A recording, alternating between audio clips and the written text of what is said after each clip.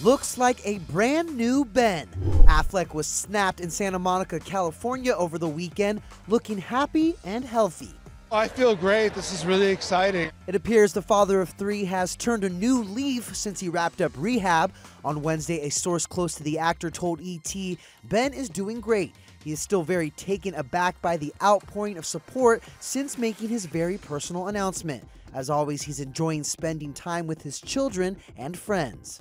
In mid-March, Affleck revealed he had completed treatment for alcohol addiction, writing, "I'm lucky to have the love of my family and friends, including my co-parent, Jen."